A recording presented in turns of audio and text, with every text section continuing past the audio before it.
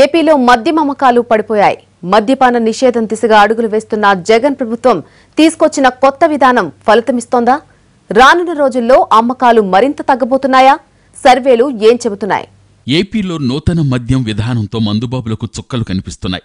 Liquor రేట్లు భారీగా పెరగడంతో కొనడానికి 1-2 సార్లు ఆలోచిస్తున్నారు. ఓవైపు ధరల మోత, మరోవైపు తగ్గిన వైన్ షాపులు, పర్మిట్ రూముల నిషేధం అన్నీ కలిసి మద్యం అమ్మకాలు బాగా తగ్గాయంటున్నారు అధికారులు. 2018 నవంబర్లో 29,62,000 కేసుల లిక్కర్ను విక్రయించగా ఈ ఏడాది 22,31,000 కేసుల మద్యం మాత్రమే అమ్ముడయ్యింది. అంటే 24% మద్యం అమ్మకాలు తగ్గాయి. ఇక బీర్ల అమ్మకాల విషయానికొస్తే 2018 డిసెంబర్లో 17,80,000 కేసులు అమ్ముడుపోగా ఈ ఏడాది నవంబర్లో 8,13,000 కేసులను మాత్రమే విక్రయించారు. దీంతో 54% బీర్ల అమ్మకాలు తగ్గుముఖం పట్టాయి. నూతన మద్యం పాలసీ అమల్లోకొచ్చిన తరువాత 800 వరకు వైన్స్ షాపును తొలగించడం కూడా మద్యం అమ్మకాలపై ప్రభావం చూపిస్తోంది. ప్రస్తుతం ఏపీలో 3,500 మద్యం దుకాణాలున్నాయి.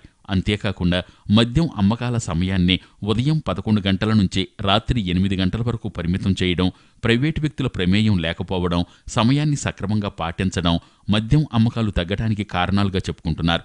ఇటు గ్రామాల్లోనూ బెల్ట్ షాపులను తొలగించడం కూడా మద్యం అమ్మకాలపై ఎఫెక్ట్ చూపిస్తోంది.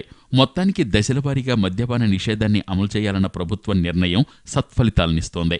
అయితే ఓవైపు మద్యం అమ్మకాలు పడిపోతున్నా రేట్లు పెరగడంతో ప్రభుత్వానికి వస్తున్న ఆదాయాల్లో పెద్దగా మార్పులు ఉండడం లేదు.